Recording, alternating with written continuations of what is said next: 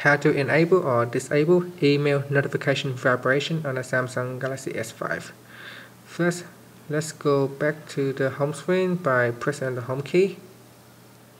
Then start the email app, and you should be presented with the inbox screen. Next, tap on the menu key at the top and choose manage account. Choose the account you want to manage. And next, under the notification settings, tap on vibrate checkbox, and this will basically enable or disable vibrations when you receive a new email notifications. And then just simply tap on the back button until you get back to your inbox screen. And if you want, press on the home key to finish. Thank you for watching this video.